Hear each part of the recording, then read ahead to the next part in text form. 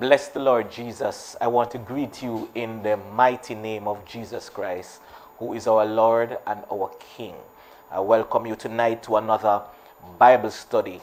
Amen. As we continue along the theme for the year, Earnestly Contending. Tonight it's, my pleasure, praise God, and I hope that I'll be able, amen, to impart the powerful message, amen, that is imparted in the book of Jude, which is where we'll be looking at tonight. Praise God. Bishop Daly was laid on his heart for us to look on the topic, earnestly contending. Praise God. And tonight we want to know where that theme comes from. And we want us to understand that the whole theme of earnestly contending is really a biblical thing. It's something that started as early as the 1st century.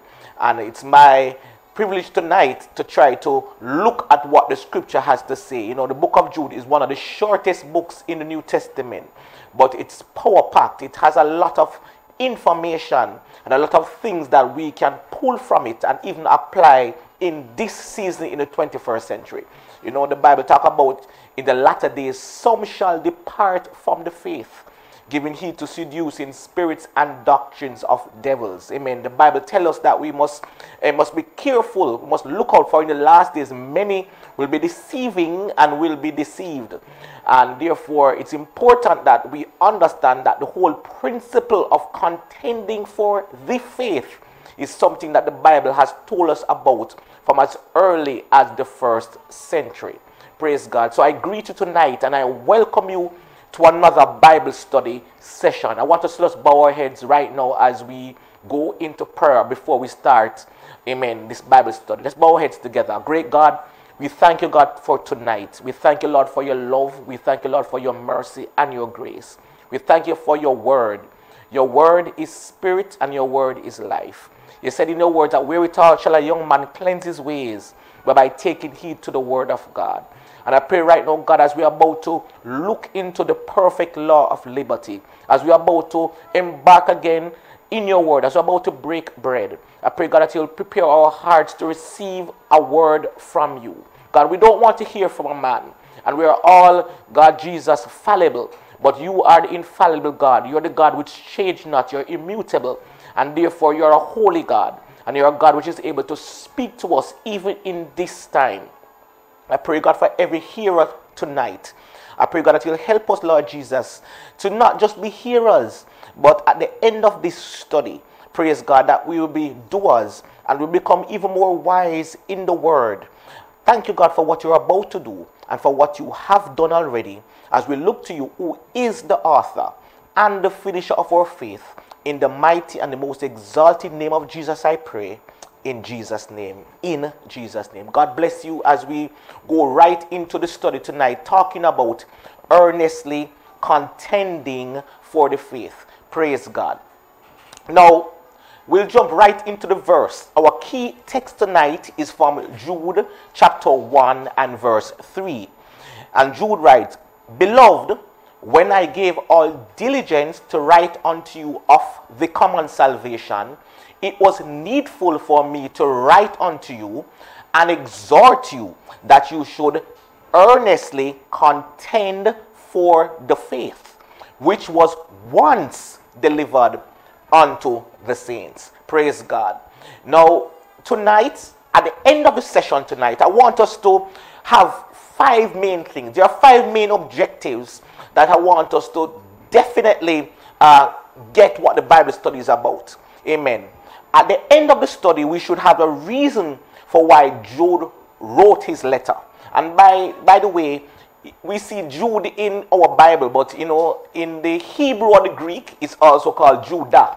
Amen. So you might see Judah in other translations or so, but it's really, we want to find out the reason why Jude had to write. Secondly, we're going to look at the teachings that exist against the faith in the book of Jude.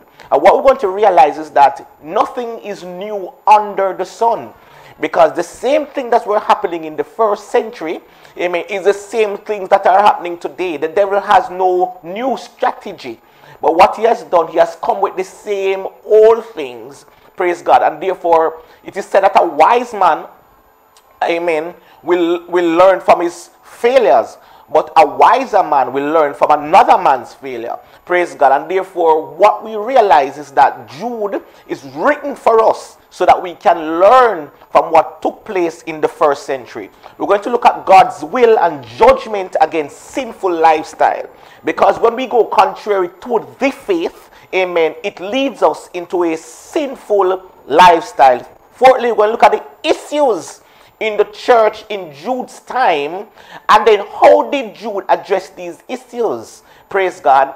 And lastly, I like the fact that he didn't just push the issues at us, but he gave us recommendations. Amen. He made recommendations to how Christians in today's day, amen, even from the first century right to now, how we can combat the issues that will come into the church.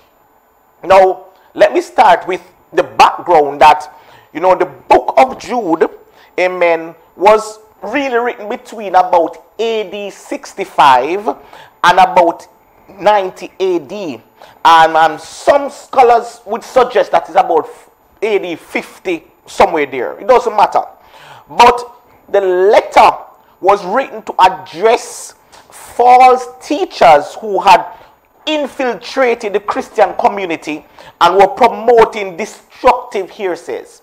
So it's apparent that from the epistle that Jude was coming against some teachings, some evil teachings and some obnoxious teachings that had come into the church.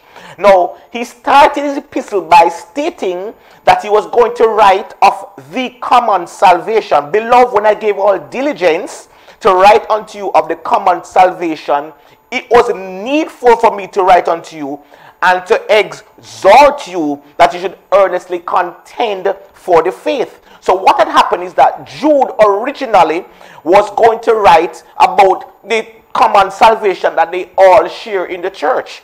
And it's apparent that that was his initial motive. Amen. But something had happened, and it was brought to Jude's attention that there were persons who had come into the church and they were bringing with them certain type of teaching. And he said, look, I exhort you that you should earnestly contend for the faith. So Jude, upon receiving information about the false teachers, he found a way in his writing to encourage the saints to contend for the faith which was once delivered to the saints. Praise God. Now, it's very important that we define certain things. We want to ensure that we understand what the scripture is talking about. So we're going to define certain things. Starting with, when we talk about the faith, what are we talking about? When we say we are contending for the faith, what are we talking about? Normally in scripture, when you talk about faith, in most cases, many people, when they think of faith, they think about a strong belief in something. And that's what people normally would think faith means. But I want us to notice something as we define what Jude was talking about in relation to the faith. Now, there are 30 or so times the Bible speaks of the faith. And I want you to note the following. Every time it's talking about the faith, the definite article is placed before the word faith. And that indicates that the Bible is identifying both a singular and a specific thing. Amen. It was not just talking about faith as in believe, but it was talking about the faith. Amen. And every time the comes before it, it is making reference to a specific or a singular thing. Secondly, every time we talk about the faith, it's constantly ascribed to the apostles. So the faith, amen, is linked to the apostles and what they preach in the first century. Amen. It's always affiliated with the apostles and the first century church. Now, if you can look at a particular verse that incorporates what I'm saying, from Acts chapter 16, verse 4 to 5, it says, and as they went through the cities, they delivered them the decrees for to keep, that were ordained of the apostles and elders which were at Jerusalem.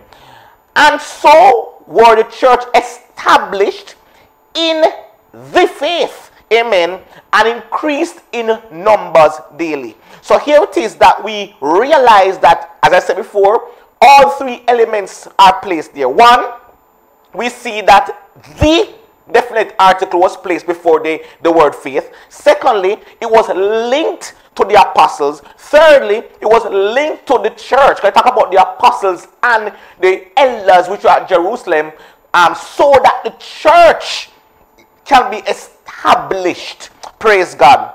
So the key points I want us to note in relation to the faith is that, firstly, the faith is one body of facts delivered by authoritative people, and those persons are the apostles. In other words, there is no new the faith. Amen. The faith that the Bible is talking about, that we are contending for, was delivered by a person who God had given them the authority to deliver it.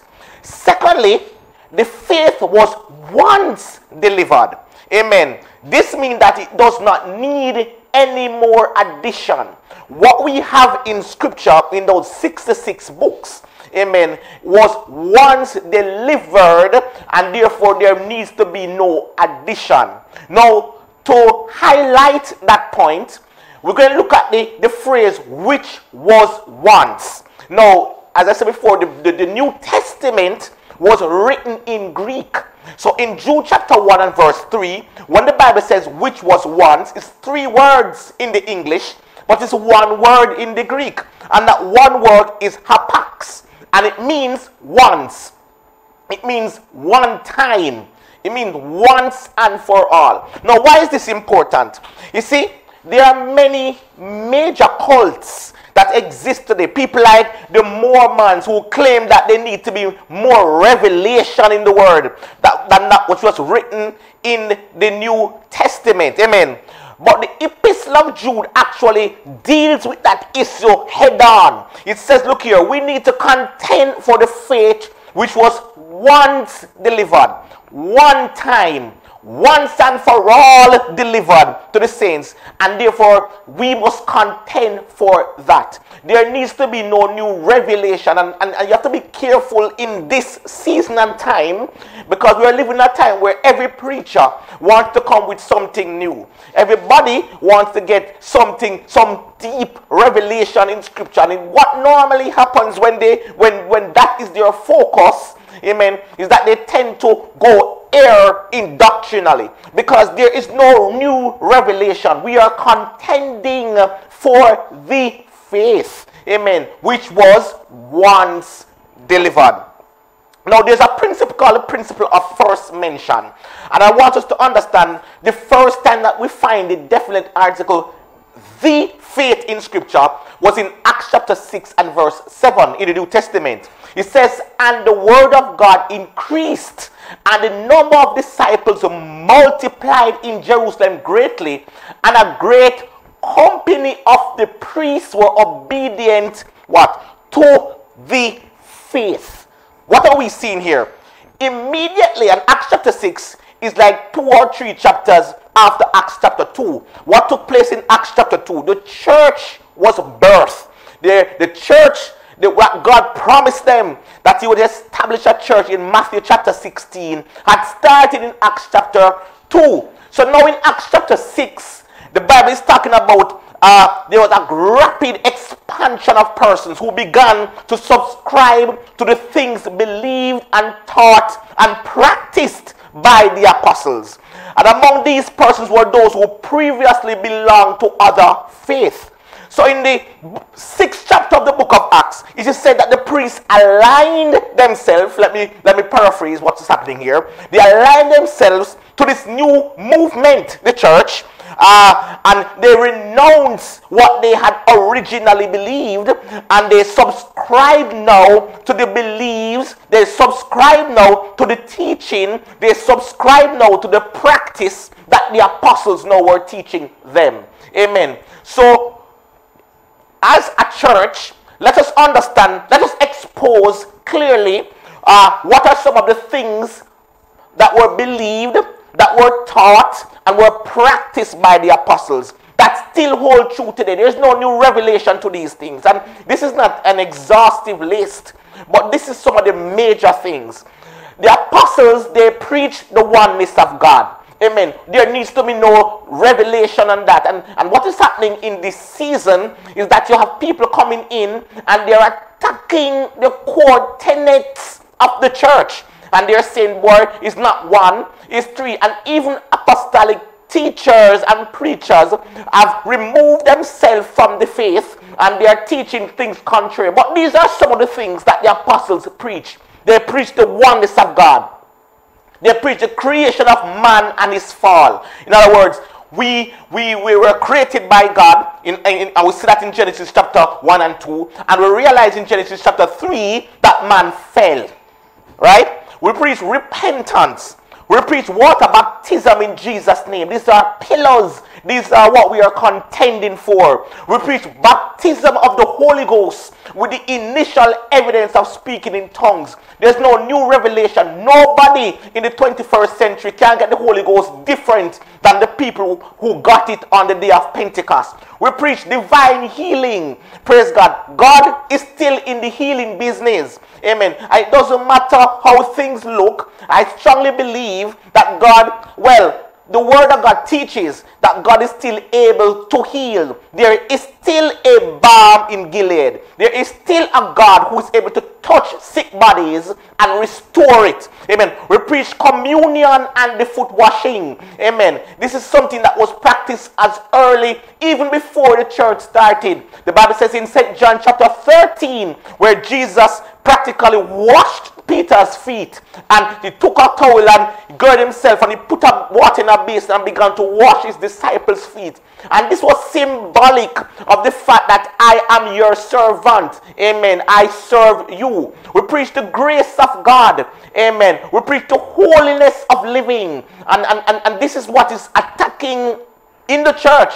A lot of people want everything else, but they don't want to live a sanctified, a separated, a life that looks different and going contrary to where the world is going. We preach the translation of the saints. In other words, we preach the rapture. That's what it means, where God is going to come and he's going to take out the saints. We preach sacredness of marriage between one man and one woman. It doesn't matter what the world is teaching. Marriage is between one man and one woman. Amen. There is not no marriage between one man and another man, or a woman and another woman. Praise God. Marriage is between one man and one woman. We preach the second coming of Jesus Christ. Jesus is coming again, and his feet is going to touch that mountain, and it's going to split in two. We preach the millennium, where Jesus is going to establish his kingdom on this earth for 1,000 years.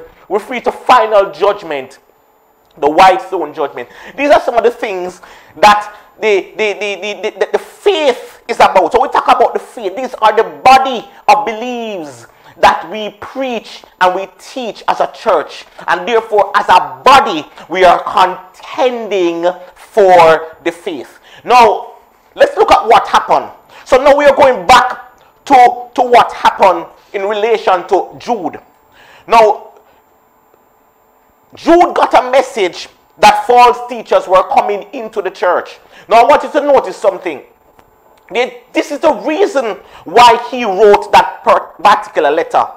The first point that Jude addressed was the fact that there were false teachers who had crept into the church. He said he realized that men had come in unawares. For there were certain men crept in unawares who were before of old ordained to this condemnation. But before I even jumped to that point, I want us to note verse point 2.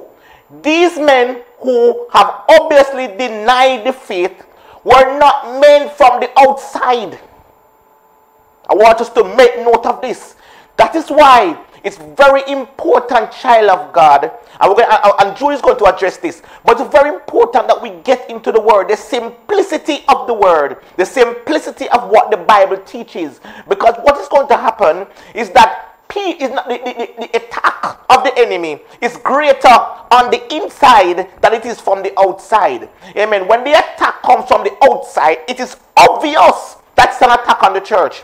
But when you have people who have been established themselves in the apostolic church begin to go contrary, then this is where the serious attack comes in. Because what is going to happen is that because he is already known to be somebody in the body, he's going to say nothing is wrong. He must get a new revelation.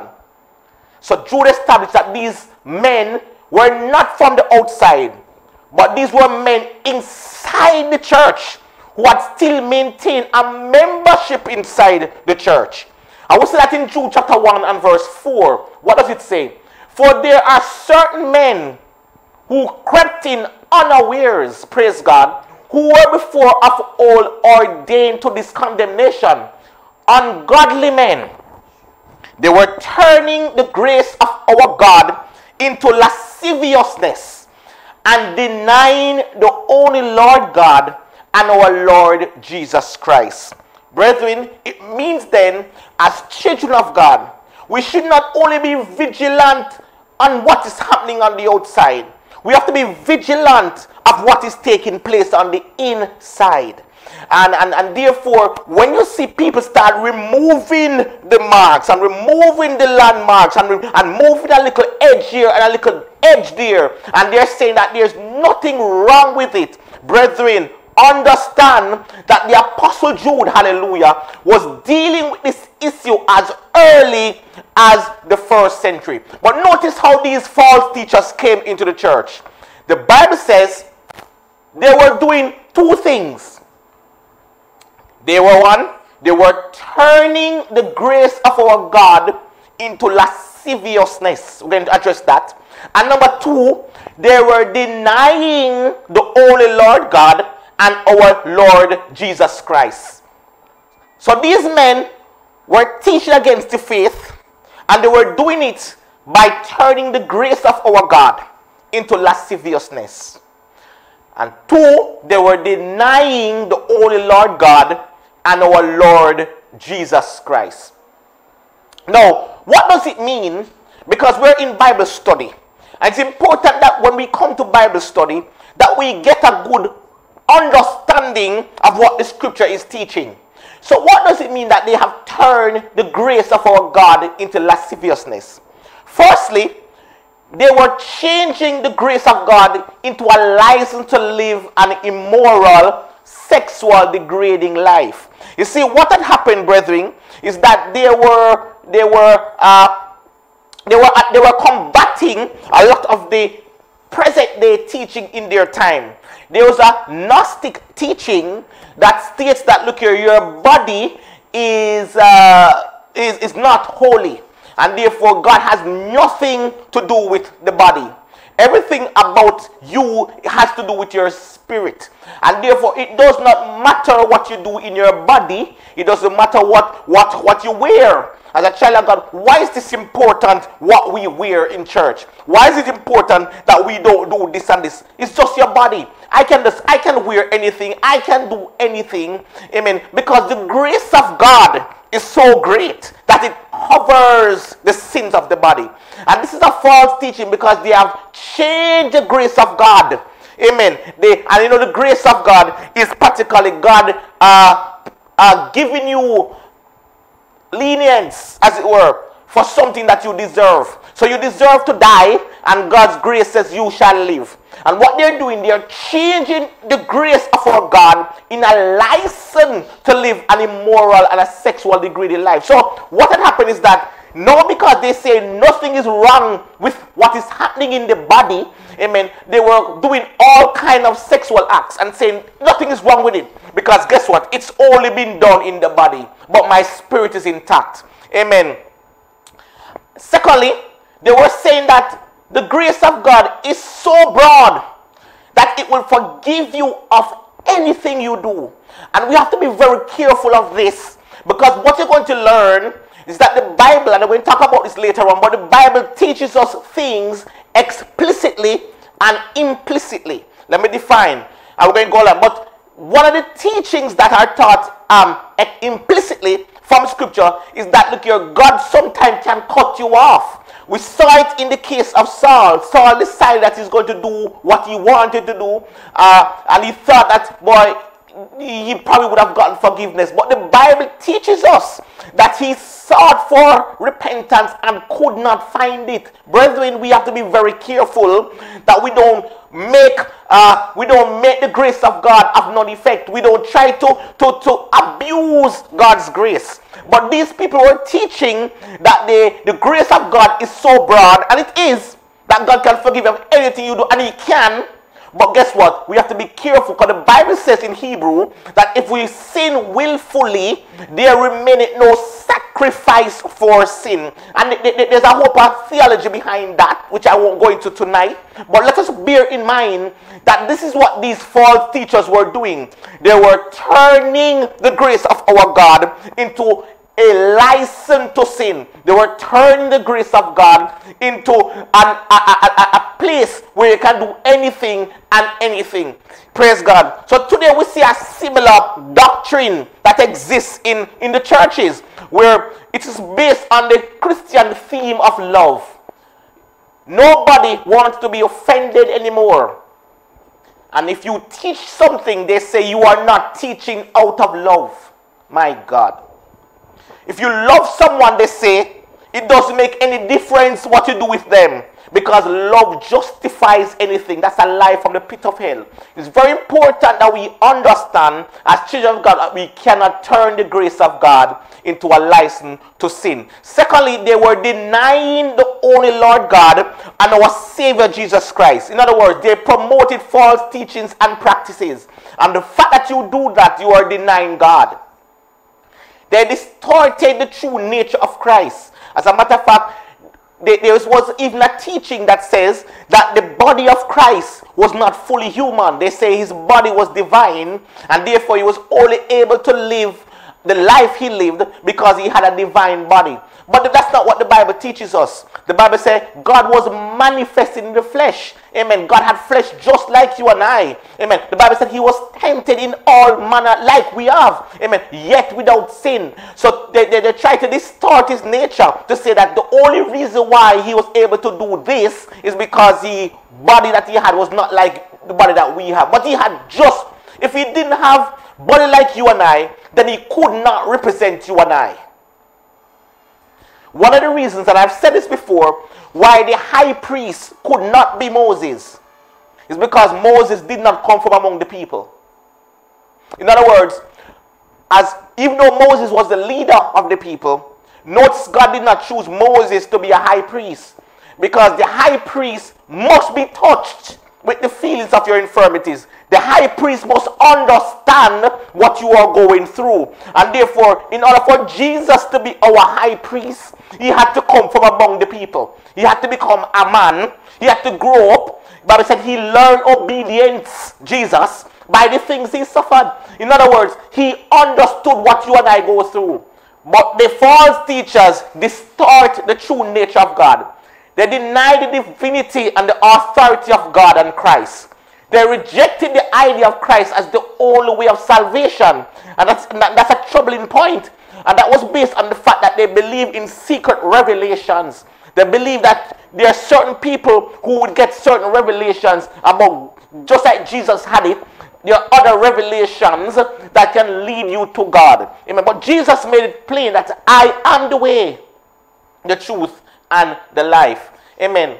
We see teachings like these coming up today. We see Oprah Winfrey telling that there are many ways to God. Brethren, we have to be careful what we are listening to and what we watch and what we feed ourselves with. One of the problems that is happening in this season, and we have noticed this, that after the COVID period, a lot of issues came into the church. And why this happened? Because during the COVID season, while there was not church like they know it, a lot of people tuned on to everybody all over the world, and they're seeing all of these things, and therefore they begin to feed on all of these things. And guess what happened? It affected the way they see church. But I come against it in the name of the Lord Jesus Christ. They promoted alternate paths and false doctrine. They rejected the authority of the apostles and other church leaders. and they promoted their own teaching and authority, and they denied the true identity and authority of God and Christ. Praise God. This is what the false teachers were doing. Praise God. And this is what, when they start to interject these things, praise God, and these men who have crept in unaware begin to push these things, you realize that the Apostle Jude had to address the matter. Praise God. A matter of fact, he probably would have been one of the brothers. He's one of the half brothers of Jesus Christ. Jesus had about 4 brothers. He was one of the half brothers of Jesus Christ who got saved, amen, after Jesus rose from the dead, amen. And therefore, people wanted to hear something from him. And as I said before, his early address was to write about the common salvation, but there was a bigger issue at hand, amen. We're sure that Bishop would want to say this is the year of blessings. And we're sure we want to say this is the year of this. But there is a bigger issue at hand. And therefore, brethren, it's important, and God has laid it on our pastor's heart, that we contend, not just contend, that we earnestly contend for the faith which was once delivered. Now, when you go contrary to the faith, amen, I want you to understand that the Apostle Jude let us understand that there is a punishment for this. God will always judge sin. Now, God will not ignore sin. And the judgment of this kind of person is 100% certain. When they enter the church and they trouble the body of Christ, amen, it is certain. Amen. The judgment on them is very certain. And the Apostle Jude gave 3 biblical examples of how God deals with men who refuse to act by the faith. And acting by the faith means you are going contrary to any of those things that I mentioned earlier. And Jude says, look here, I will therefore put you in remembrance, though he once knew this. In other words, it's obvious couple stuff. It's obvious that Jude was writing to an audience that understood the Old Testament, because all the examples that he's going to use going forward is an example that came from the Old Testament. Amen. Secondly, it is important that we understand that Jude did not just come up with a teaching by himself, but he used the word of God to address those persons who are acting contrary to the faith. So he said, look here, I will therefore put you in remembrance. In other words, false teachers, all those persons who want to go contrary to the faith, I'm reminding you of what happened to people who go contrary to these things. People who decide to do things their own way. And he used 3 biblical examples so that he could remind us of what will happen. So in Jude chapter 1 and verse 5, he says, the Lord, having saved the people out of the land of Egypt, afterward destroyed them that believed not. My God. Let me stop here. Here it is that God decided that he was going to take the children of Israel out of Egypt. Amen. They were in a state of bondage. They were under the rule of the Egyptians. They were slaves in the land. And God decided that he was going to pull them out of that. Having saved the people out of the land of Egypt, because of their unbelief, amen, he destroyed the people. Imagine, over 1 million people leave Egypt. And of the 1 million or 1 point something million people, 2 million people that left Egypt, only 2 of those original sect made it into the promised land. And you know why?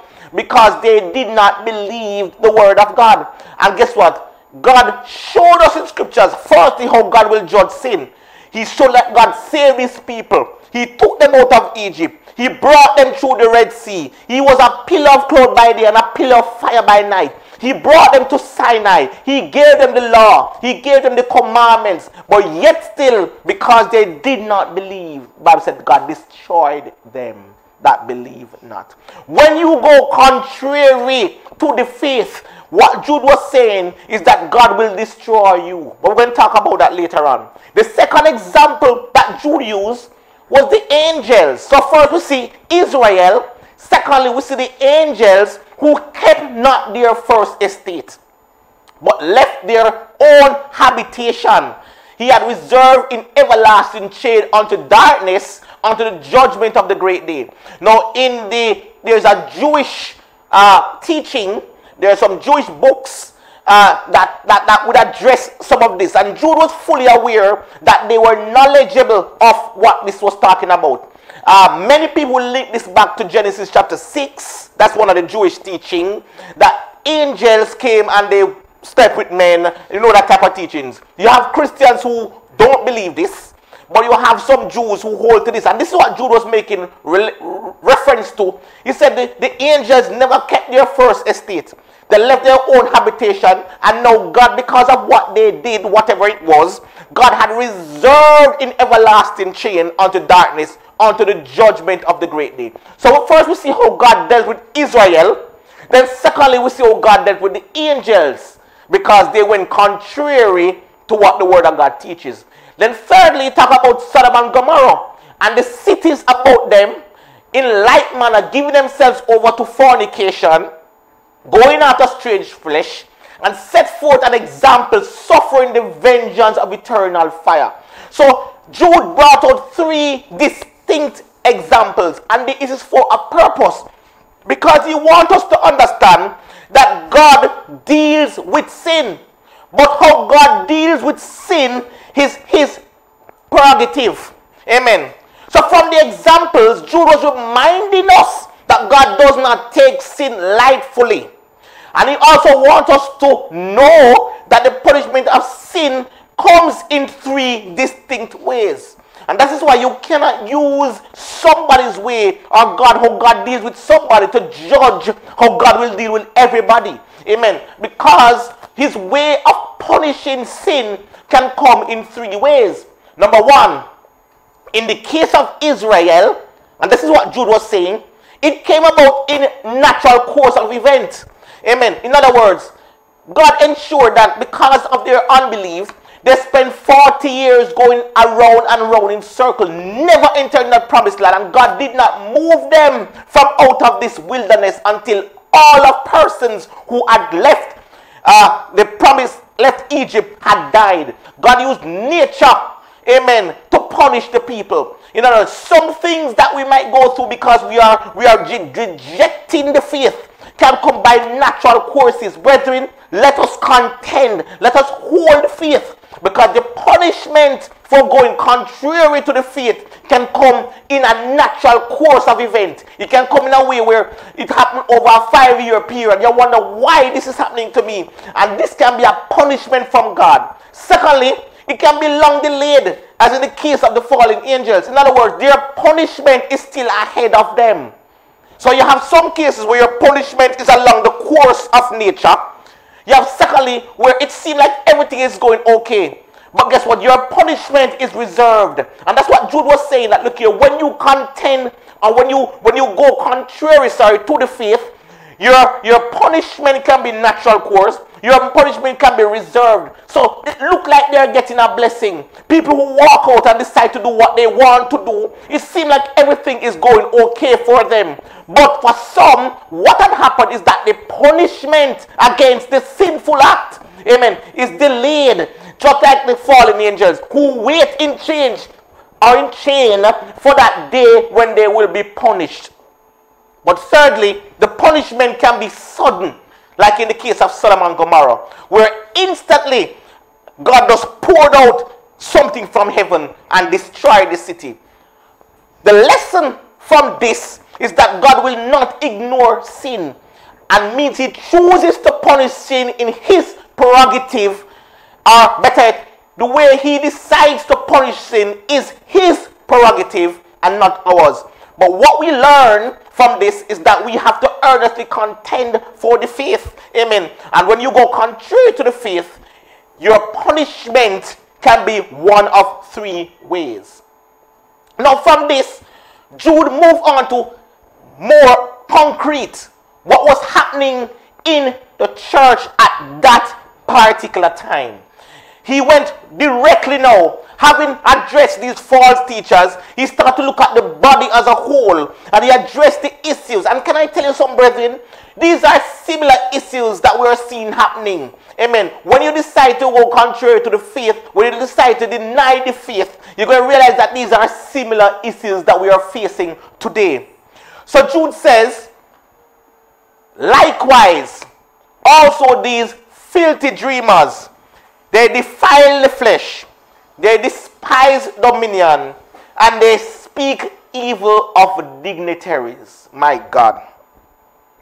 So after Jude mentioned that in Jude chapter 1 verse 8, he went now to address each of these issues, but in reverse order.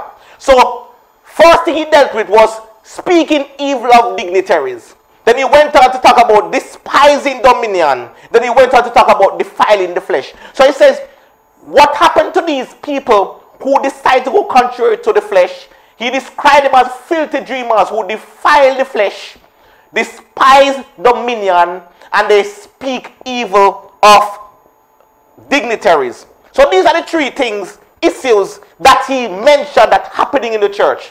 They speak evil of dignitaries, my God. They despise dominion, and they defile the flesh. Now let us look at how Jude looked at these, and let us see how best we can apply it to us today. The first example he drew for in Jude chapter 1, verse 9 to 10, was Michael. He said, Michael, the archangel, when contending with the devil, he disputed about the body of Moses, does not bring against him a railing accusation, but said, the Lord rebuke you. So Michael, in what we call the Judeo-Christian society or theology, is one of the highest ranking angels. This was not one of the baby ones. As a matter of fact, I tell people all the time, in the book of Revelation, where the Bible says that an angel bounded the dragon, amen, and had him in chains for 1,000 years, that Greek word there for angel was just a common angel. God was bringing up the point that God is not even going to use one of his high-ranking angels to bound the devil. Who is going to use it? Just a little simple common angel to show that the devil is nobody in his sight. But Michael, on the contrary, when we talk about Michael in the Christian theology and in Jewish theology, we're talking about somebody who is high-ranking. He's not one of the baby angels. And according to Jude, Michael was disputing with the devil over the body of Moses. Now, this particular scripture is not found in our Bible, but it's come out of a Jewish book that is called The Assumption of Moses. So here it is that Jude is making reference to a book, like a normal book that they would read in their Jewish society. And he said, look at this example. When Michael was contending for the body of Moses, after Moses died, he just said that his body was there and the devil wanted the body because obviously he sinned and therefore he's supposed, this is my property. That's what the devil was saying.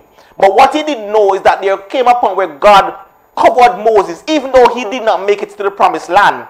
But when you read the New Testament, it was Moses and remember Elijah that was on the mountain of transfiguration. Where were they? They were in the promised land. So God is a good God. But anyway, the devil don't understand who God operates, and he thinks that he knows things. But according to the scripture, when Michael was warring with the devil over the body of Moses, notice what Michael did.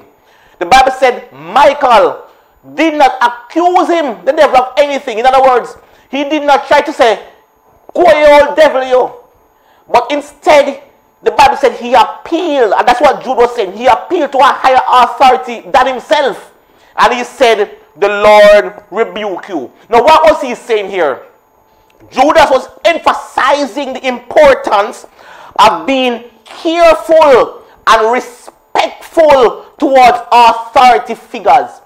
Just as Michael was careful, amen, and respectful in how he addressed other powers. In other words, Michael knew who the devil was. He knew the devil was a fallen angel, but he was very careful in how he addressed him. Nowadays we find that people will say any and anything about authority. And that's what Jude was saying. Even the angels understand authority and are respectful, and the devil is a fallen angel. And Michael didn't bring any railing accusation against him. But in today's time, what we are finding is that people have no respect towards authority. People will say, I feel the bishop that. And they will talk things not knowing that they are causing judgment upon themselves.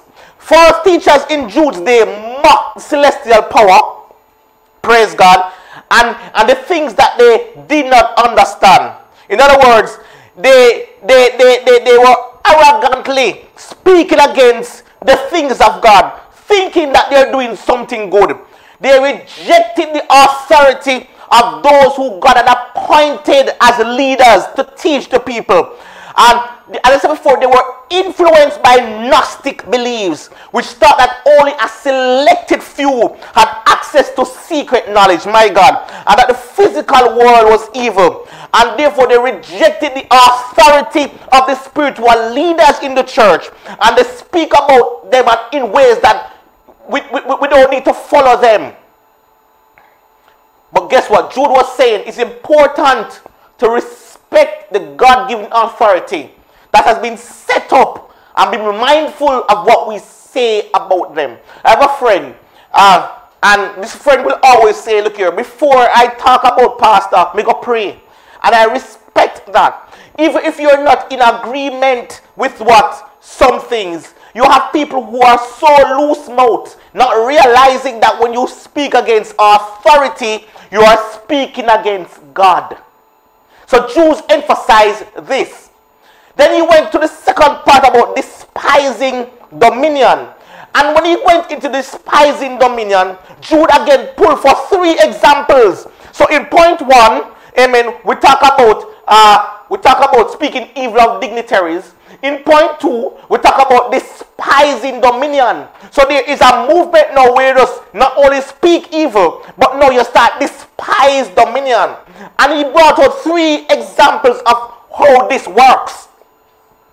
He described these false teachers, these people who despise dominion, these people who reject the faith, and he used 3 Old Testament characters. He spoke about Cain, he spoke about Balaam, and he spoke about Korah. And these 3 examples that he was talking about emphasize 3 main points. 1, he talked about the lack of love. He talked about where we are greedy for money and when we are rebellious towards God-given authority. So in addressing point 2 about despising dominion, he brought out these 3 examples. Let us jump into what these are. First of all, he talked about Cain. The story of Cain is found in Genesis chapter 4. And what had happened is that Cain had become selfish and decided to do things his own way. He had no concern for his brother Abel and desired to worship God how he felt, the way he wanted to do it, and not God's way. And this is how things start. You know, I'm in New Converts, and Lady Daly is teaching on the whole subject of conviction versus standard. And there's a point that she brought out where she said that people will say, oh, it doesn't matter what I wear. If that brother lust after me, I see him business that.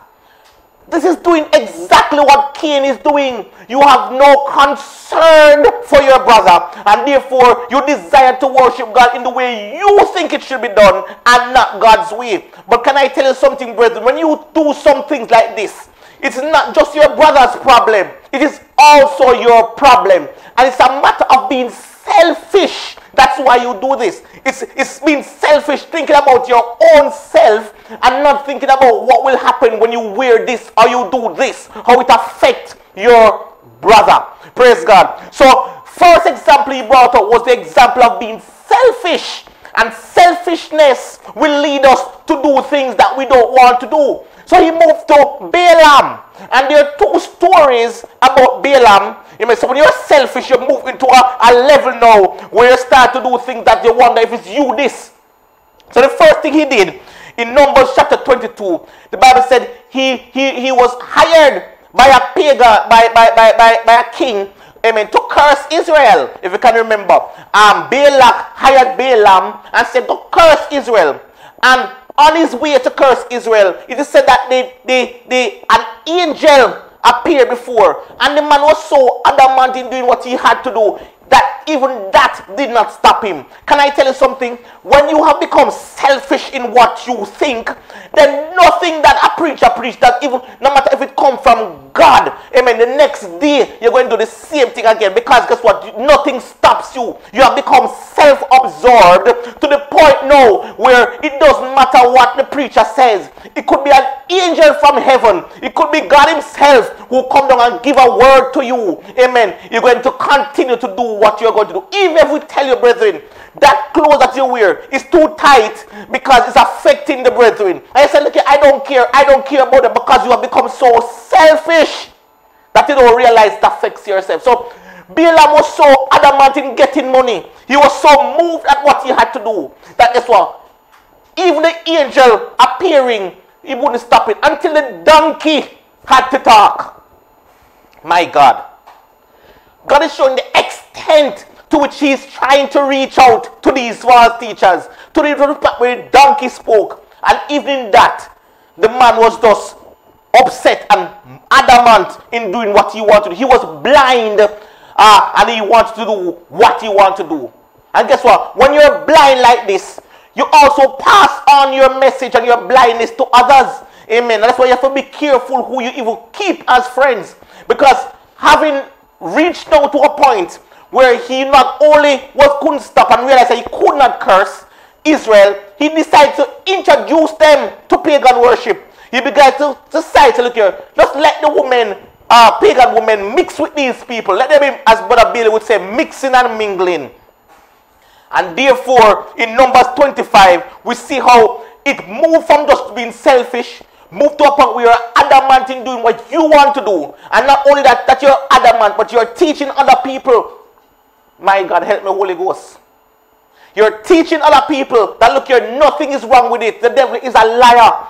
Amen. It is better, I think it's worse as sin when not just you sin, but when you start teach other people how to sin. So when people, the false teachers start coming and say, look here, nothing is wrong with that. Things that you have been preaching for years, standards that you have hold, things that have helped this apostolic body for years, that has kept us distinct and separate from the world. We have people coming in nowadays and say, look here, so what we've been preaching for 2,000 years, is nothing wrong with that. There's nothing wrong with separation anymore. Amen. You don't need to be separate. You need to be inclusive of everything that's happening. The devil is a liar. You have become selfish. You have become moved in your own way, and therefore you are teaching other people how to do it.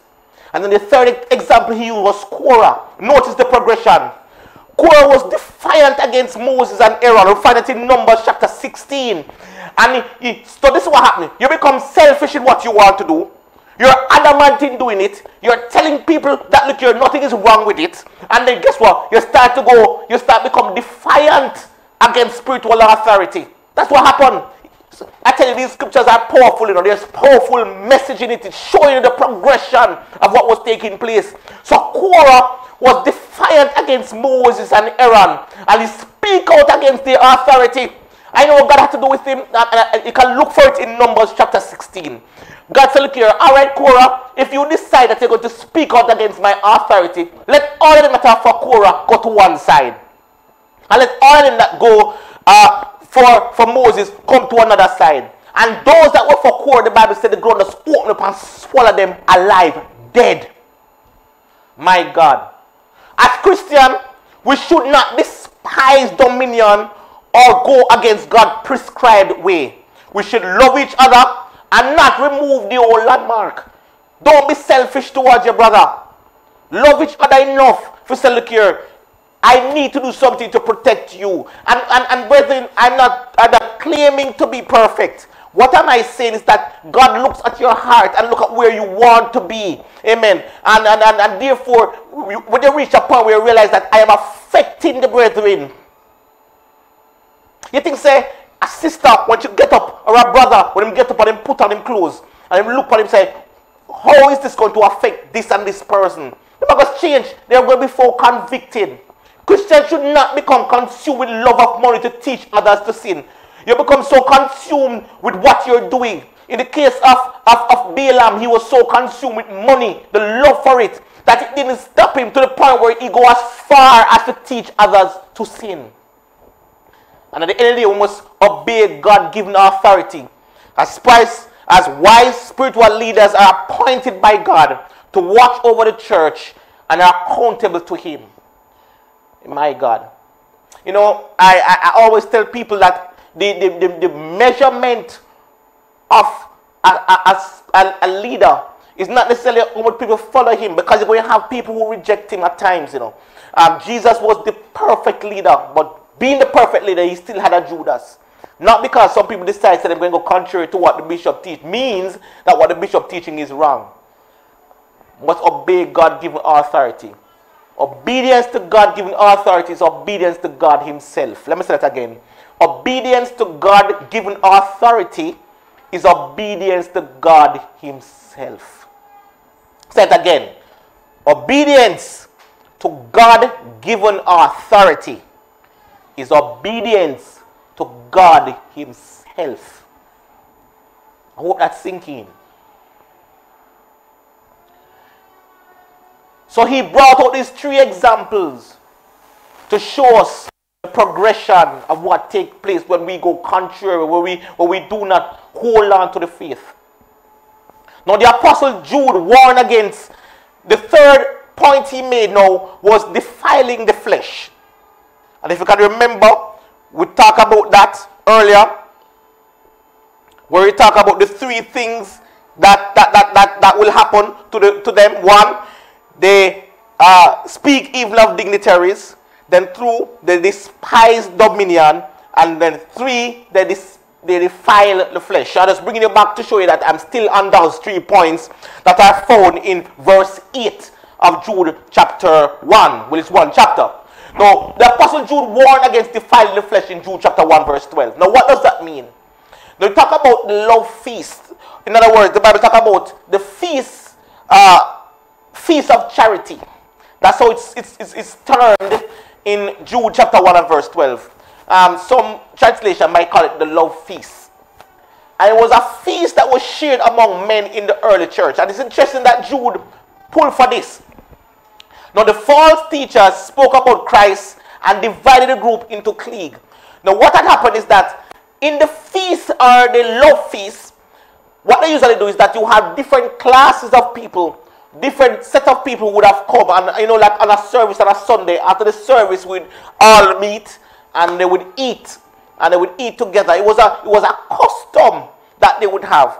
But after a while, these false teachers now start to come in, and the Bible said there were no spots in their feast of charity. What does that mean? In other words, the false teachers try to destroy the fellowship by becoming selfish and not caring for others. The love feast was no longer about sharing and caring for one another, but became a shameful and selfish event. What had taken place is that, brethren, now, and that's why you have to be very careful of cliques. Because anytime you start to have cliques into the body, amen, what is start happening is that people are going to be for this friend and not necessarily for the entire body. So what had happened now, the food was supposed to be shared among everybody, but the feast now, the spot in the feast of charity says, I'm going to take the best things, and only those who are my friends can get access to this, and what is left is given to you. That's defiling the flesh. When we start having cliques in the body, I mean, when you come to church, you only care about your friend, but you don't realize that the sister that sits beside you also is equally as important as your friend. As a matter of fact, when you talk about the body of Christ, it's called a body, and not body is singular. It means that we are all connected and joined together. And therefore, I can't say I'm going to feed my nose and not feed my toe. I'm going to feel the pain. Everything has to be distributed equally among the body. And therefore, Jude was saying, no, what is happening is that you are creating little cliques. And you know, I've seen this in the past where the little cliques cause problems, because now this is the clique that will speak evil against dignitaries and speak evil against the leadership and say, boy, let me not care about this one or that one. And because they have their little clique, they feel like everything is okay. It's a trick of the devil. It's a trick of the devil to separate you from the body. Brethren, let us not be so fooled. But let us realize that we all need each other to survive. So Jude went on to give a remarkable sense of imagery against people who defile the flesh, against people who despise dominion, and against people who speak evil of dignitaries. And I'm just going to read it, but I think it speaks volume for itself when you start to get into that type of thing. Look here, there are clouds without water, my God, carried about by the wind. In other words, they're here today, they're not here tomorrow. They're in today, they're out tomorrow. They're like the cloud, and the wind is just driving them back and forth. You don't know what they're for, who they're for. They're just all over the place. He said there are trees whose fruit withered. Amen. They're like trees without fruit. The Bible said they are twice dead. My God. In other words, you're dead and you're dead again. Praise God. You are plucked up by the roots. And when you're plucked up by the roots, it means that you're disconnected from the source that gives you nutrients. They are raging waves of the sea. In other words, they cause a lot of problem.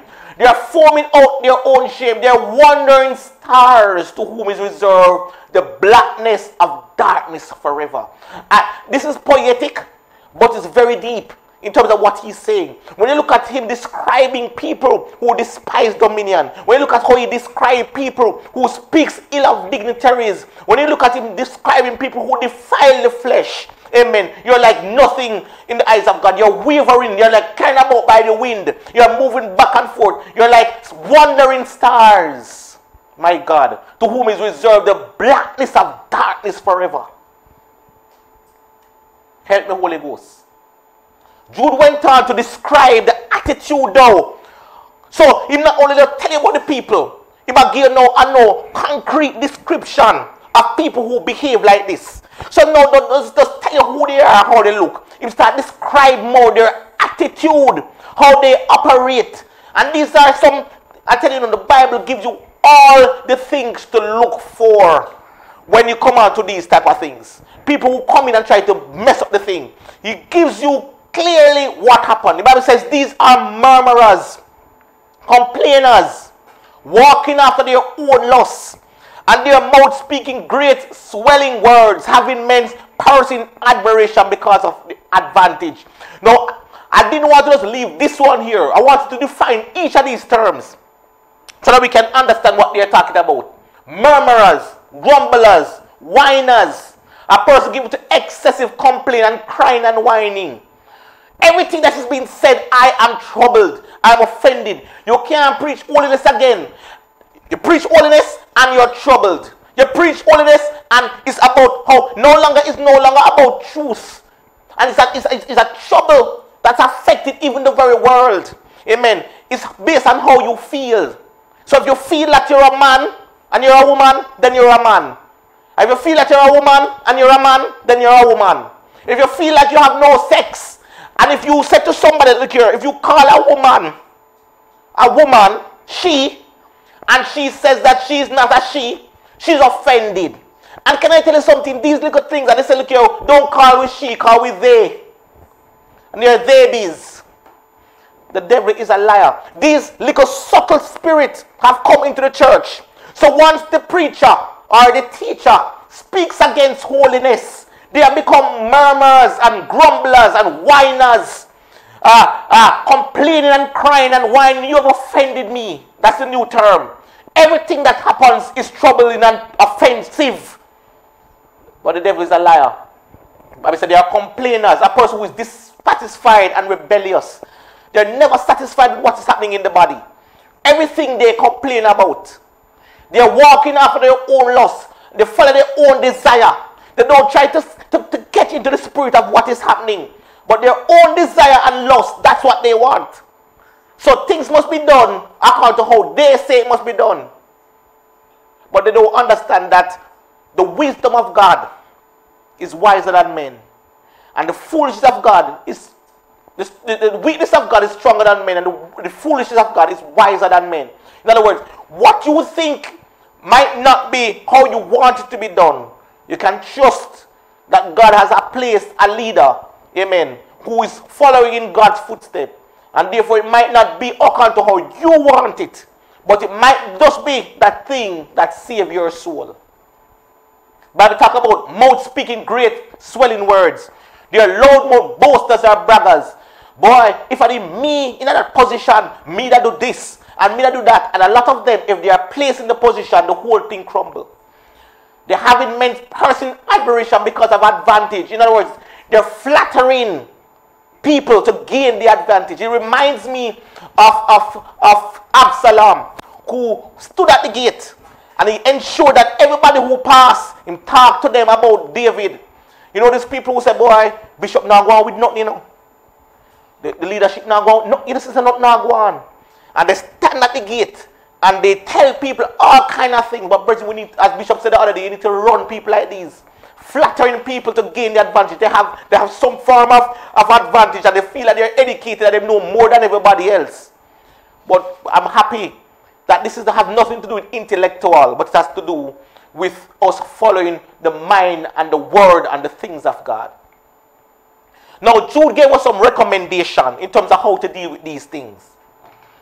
Firstly, how do we combat an attack that is happening from the inside?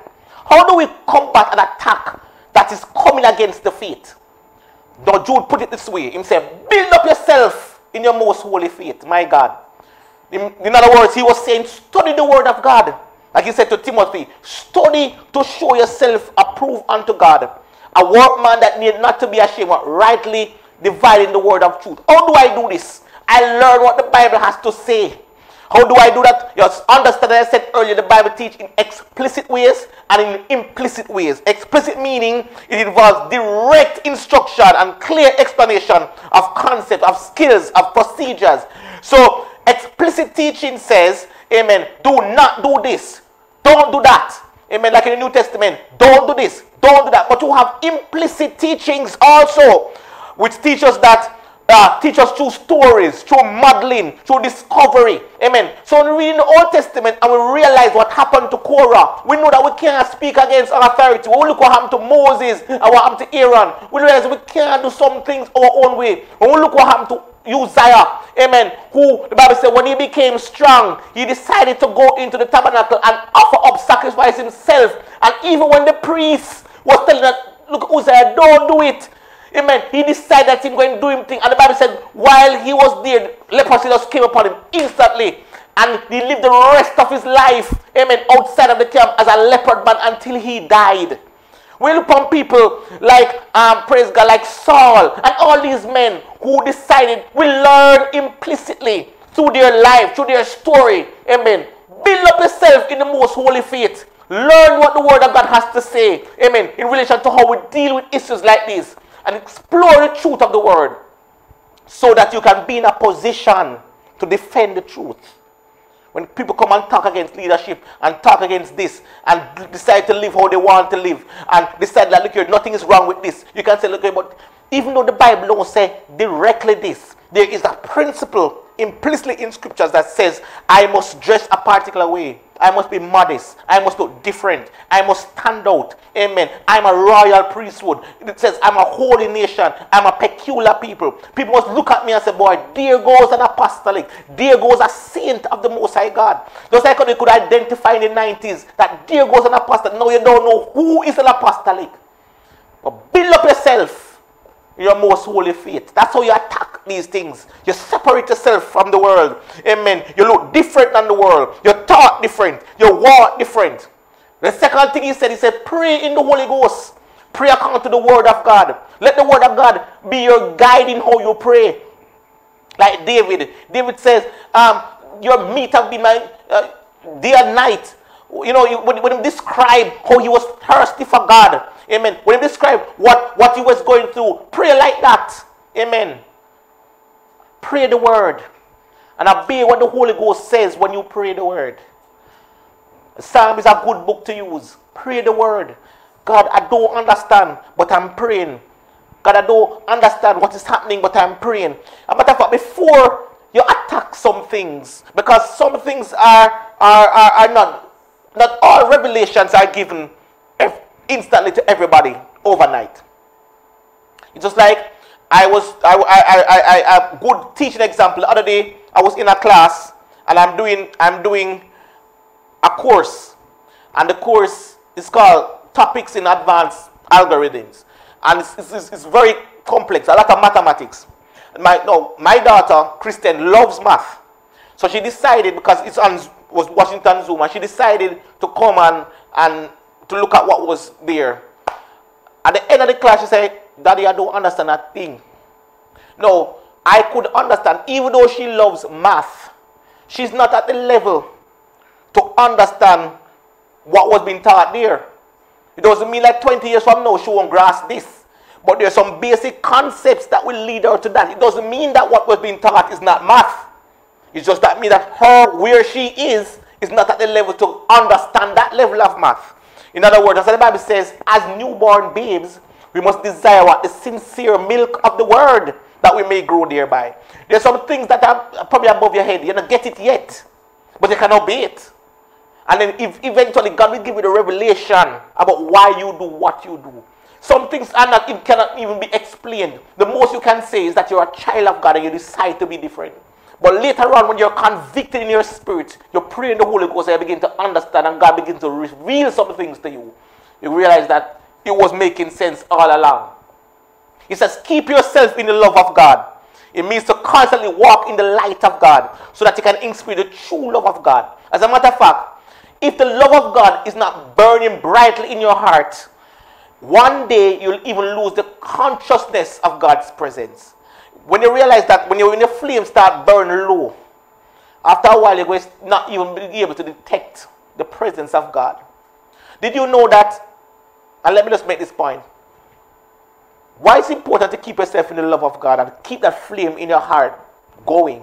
Did you know that every other thing that was lit in the tabernacle came from the brazen altar? You know, that first altar, which is the biggest altar, the biggest of all the furnitures, when the fire of God came down, they had to take the fire from that and light everything else. In other words, you keep yourself in the love of God when you keep the fire of God that is on your altar of repentance burning everything else. And when you realize that you're going low, where you need to go back to? The brazen altar. What is the brazen altar? A place of repentance. When you realize that you have lost your consciousness of God's presence, you're not feeling the presence of God, you need to go back to that big altar. It is said that every furniture can hold inside of the brazen altar. You know why? Because that's the most important furniture in my opinion. It leads us to everything else. And lastly, look for the mercy of our Lord Jesus Christ unto eternal life. This speaks to a life of expectancy. In other words, unto them that look for him, and it's one of my favorite verses, shall he appear the second time without sin unto salvation. And I tell people all the time, one of the reasons why the apostles lived a life that obviously contend for the faith and was distinct and was not so troubled by the things of the world is because they were looking for him. They were like the soldiers. I have a brother who is in the army, and recently, like 2 days ago, I was carrying him to work. I saw him on the road. He was on his way to work, and I picked him up. So I have a brother who is a soldier. As a matter of fact, I have a nephew now who is a soldier also. His son. So on my way, I was asking him, so what is Newcastle like? And he said, look here, when you become a soldier and they bring you to Newcastle, you don't even have a phone.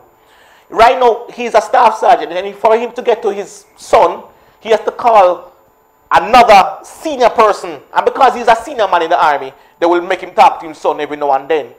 But truly, when you go to Newcastle, you are separated totally from the world. That's what the Bible says. When you're a soldier, you don't entangle yourself with your fears of this life. In other words, when your mind is so focused on his coming, then the little things that we are troubled with self about. Oh, Bishop, I want to wear jewelry. Oh, Bishop, I want to wear pants. Bishop, I want these things that we are troubling ourselves with. It shows us where our mind is. The apostles were so powerful, so not troubled, that no wonder the miracles and wonders appear with them, because they looked for him. And to them that look for him, you must live a life of expectancy. Jude is telling you, recommending to you how you can live a life, amen, that combats these things. Now, Jude mentioned 3 things concerning our attitude now. So apart from you, he mentioned 3 things about our attitude that are coming down, about how we actually now should live towards others. So we're talking about combating these false things that has come into the church. He said, look here, in some cases we must do 3 things. We must convince some who doubt. You're going to have people who now and then going to doubt some things and say some things. If you can convince them, you talk to them and say, brethren, you might not understand it yet, but keep holding on. Convince those who doubt.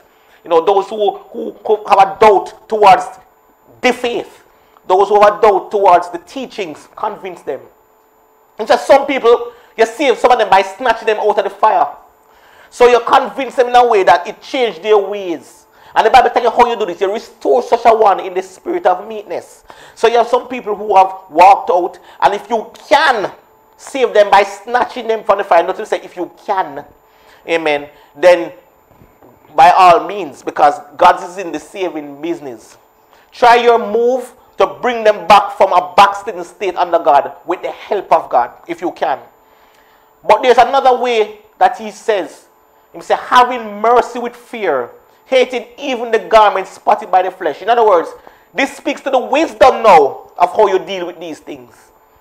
If it's an issue that you cannot handle, you have to be very careful. And sometimes you have to use the help of experienced people to decide how to move. Not everybody you're going to win. And therefore, if it's an issue or something that you know is above your head, instead of trying to jump in head on, get an experienced person who can guide you in doing that. And the Bible tells you why. Consider thyself, lest thou also be tempted. I've seen issues where people had the right motive in doing what they had to do. Sister Suzette Dunbar, in her teaching on Saturday to the young people, she made reference of the fact that in her younger days, she was preaching and she saw a young man and she was preaching to him, and she started realizing that she liked the young guy, and instead of backing out, she continued till, what happened, she got pregnant for the young guy. Amen. So she started with the right motive, but was not careful enough and didn't realize that she needed to be careful in how to handle some issues. All right? And I hope that wisdom will speak to us. I've been to places and where I realized that, look here, you're gone too far. You need to back off now, because if you continue, praise God, you're going to go into a state where the devil is going to get the laugh off of you at the end of the day. So in some cases, we have to have mercy with fear, hating even the garment spotted by the flesh.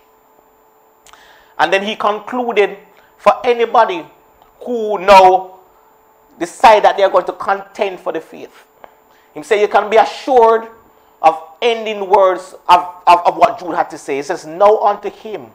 And what is the understand? When you have made up your mind to really serve God, when you have made up your mind to contend for the faith, the body of facts taught by the apostles and the church, he said, now unto him that is able to keep you from falling and to present you faultless before the presence of his glory with exceeding joy. He said, to the only wise God, our Savior, be glory and majesty, dominion and power, both now and forever. Amen. Historically, a lot of us don't realize that this was a song that was sung by the first century church. No, I don't know the melody. I don't know the chords or how it sounds or how they used to sing it. But what I know, what I'm glad, is that the apostle was able to pull from this and to use it. Probably if it was in this time, with a pull the song, you must fight, be brave against all evil. Never run and even look behind.